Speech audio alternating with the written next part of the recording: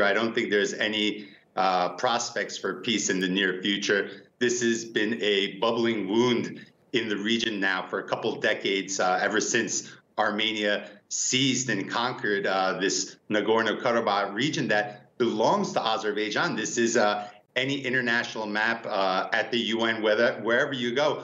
Nagorno Karabakh is part of Azerbaijan. There are occupying Armenian troops in this region, and Armenia needs to withdraw from this region.